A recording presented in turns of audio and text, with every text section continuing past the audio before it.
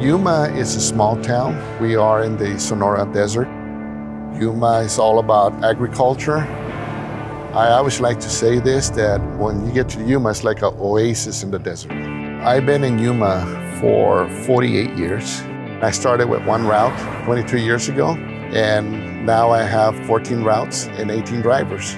We're running a 7-day operation.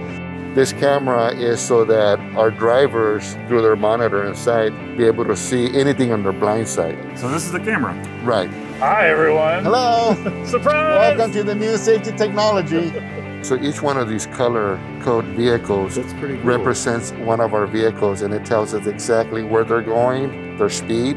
So you can click this live video and see live video of the truck? Yes, we can.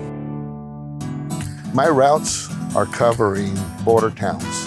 We service a mall that's about 25 feet from the U.S.-Mexico border. And it's right on the fence. This is the border. This side of the fence, U.S. soil. The other side of the fence, you're in Mexico.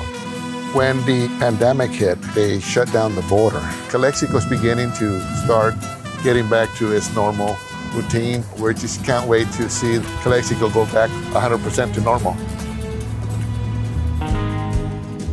The biggest thing we have here in the wintertime is winter visitors that come from up north.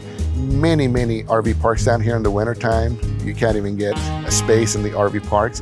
We deliver packages to the RV. Each one has a space number, so we actually deliver to their space number. We want to go that extra mile for a customer, so we take it straight to their RV. I learned how to play an instrument when I was 8, 9 years old.